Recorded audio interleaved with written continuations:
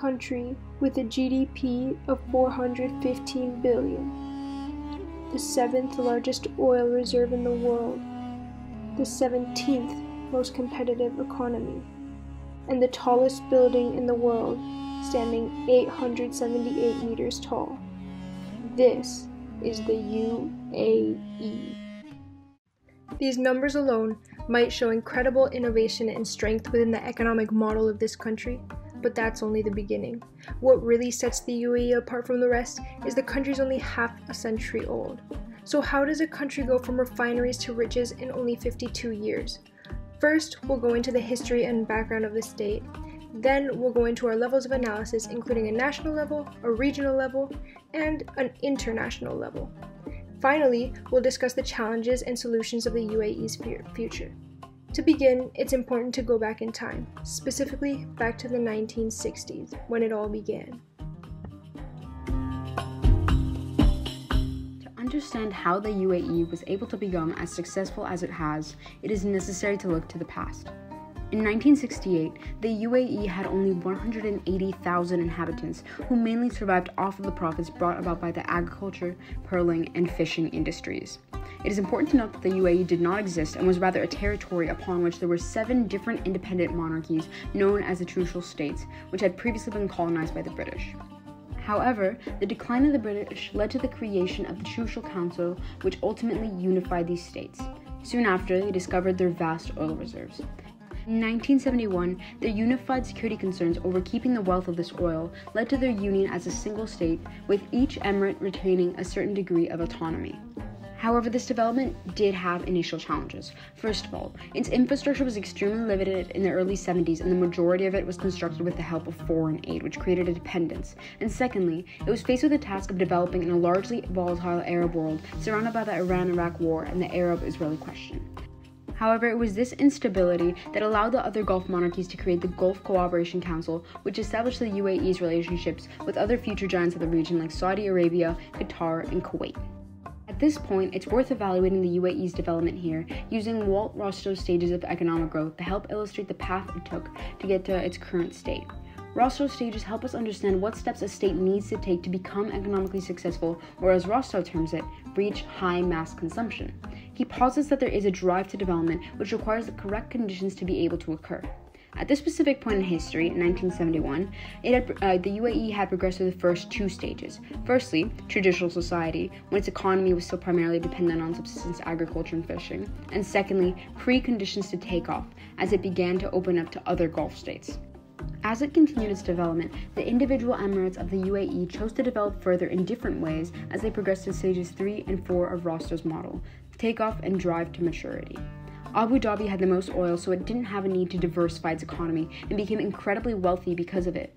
This also turned Abu Dhabi into the capital as it rode off of the 70s and 80s oil boom. Meanwhile, Dubai had much less oil, and therefore it decided to pursue other business ventures. Dubai pursued construction and infrastructure projects such as an airport, constructing a World Trade Center, the Burj Khalifa, Emirates Airline, and also ports to connect it to the trade across the Gulf. All of these efforts ultimately turned Dubai into a business and tourism capital, which brought in massive amounts of foreign investment. So it was both oil and tourism which had brought UAE to the 5th stage of Rostow's model, high mass consumption. However, there's another valuable way of examining the UAE's development. Historian Alexander Gerschenkron's backwardness model takes into account things such as leapfrog technologies and the relative gap to development that poor countries like the UAE had compared to richer countries like the USA in the time. In essence, it says that the larger the gap between the developing poorer nation and the most developed states at the time, the more likely certain conditions are. The UAE is a great example of the fulfillment of these conditions. For example, some of these include that capital-intensive production will be more prioritized than labor-intensive production, which is exactly what's happened as the UAE has shifted to a more financial and tourism-based hub versus the oil as it's trying to diversify. Secondly, there's a large reliance on borrowed technologies. Therefore, the UAE isn't a producer of things such as tech or oil technology, but rather uses them. Thirdly, there's a large need for special institutions like the state to bring physical and human capital to these industries, which is also exactly what's happening with the presence of such a state-heavy influence in all of its enterprise. Under both of these models of development, the UAE's short but extremely productive development story can be termed as a highly developed state based off of its economic success. On a national level, A general outlook of the government can lead us to believe that the UAE runs under a form of state capitalism. Characterized by their two largest emirates, Abu Dhabi and Dubai, these emirates metamorphosed from little more than fishing and pearl diving bases into global financial and trading hubs. An examination of dependency, neoliberalism, and the resource curse theory would characterize the rapid socioeconomic expansion as an exceptional case. This isn't due to the fact that the city's political economy is deeply immersed in state-led, state-centric systems. The UAE has emerged as a quintessential exemplar of a new brand of authoritarian capitalism supported by state-owned, profit-driven entities. According to the economist Ian Bremmer, we can understand state capitalism to be a system in which the state functions as the leading economic actor and uses markets primarily for political gain.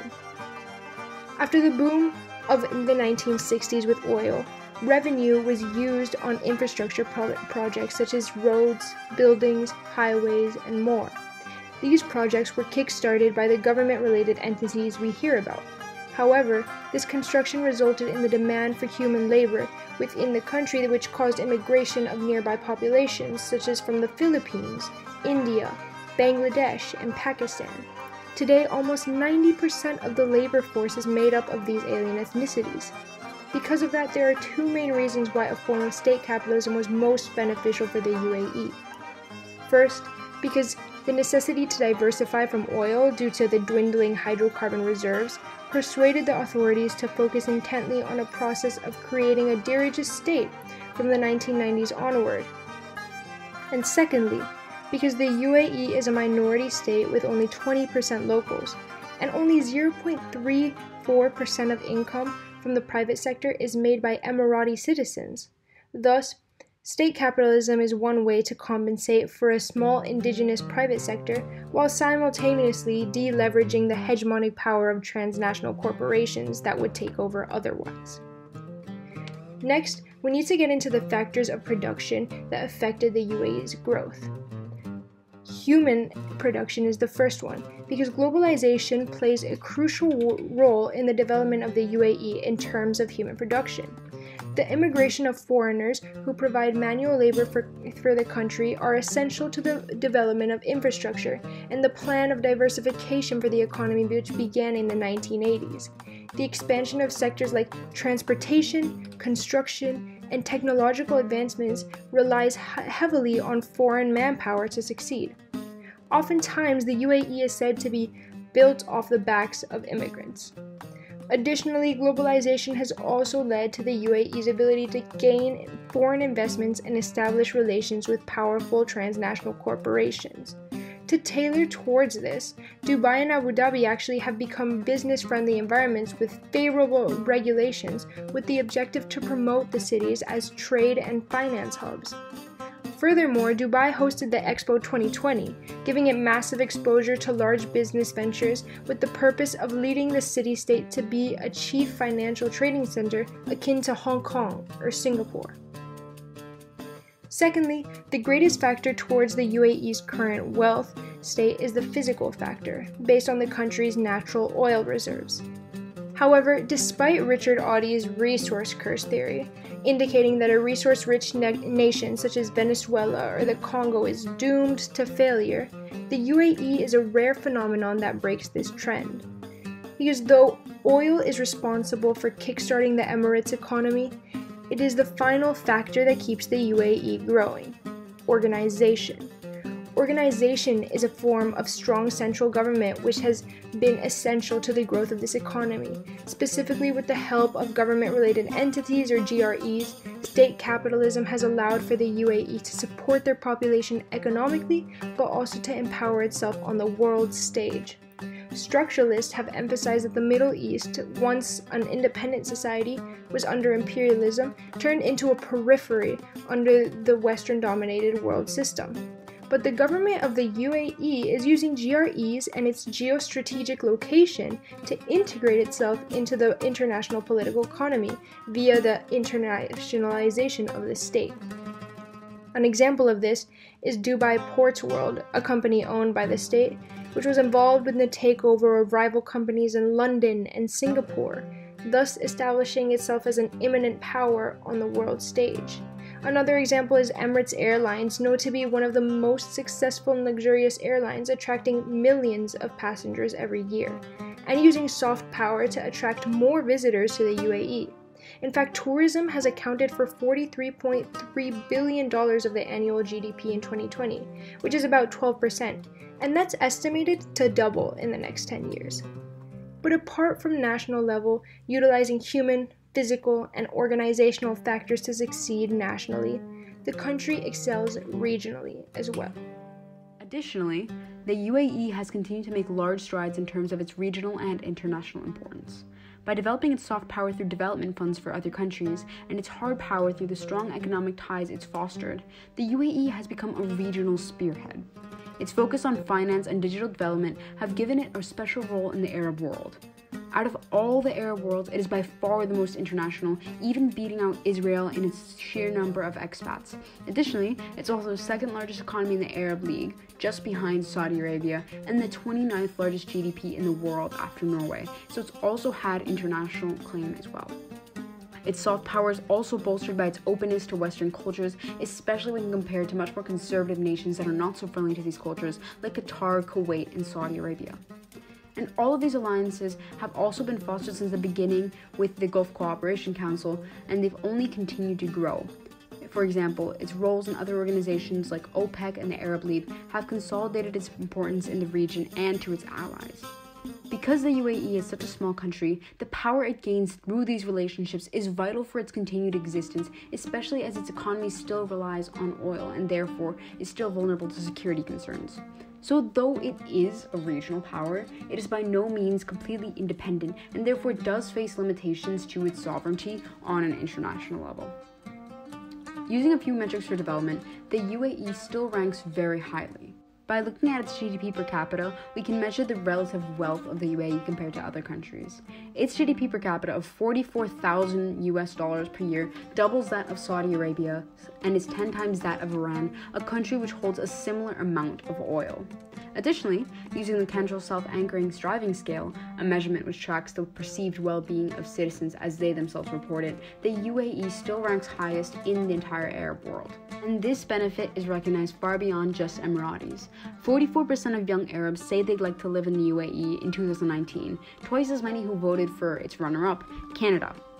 The UAE overall has positioned itself as the largest liaison between the West, the East, and the Arab world, giving it an immense amount of influence. Its biggest trade partners are China and the US. So as the great power shift detailed by thinker Patty Ashton occurs, and power transitions east, it's states like the UAE who have opened themselves both up to the east and the west that will reap the benefits of this neoliberal system.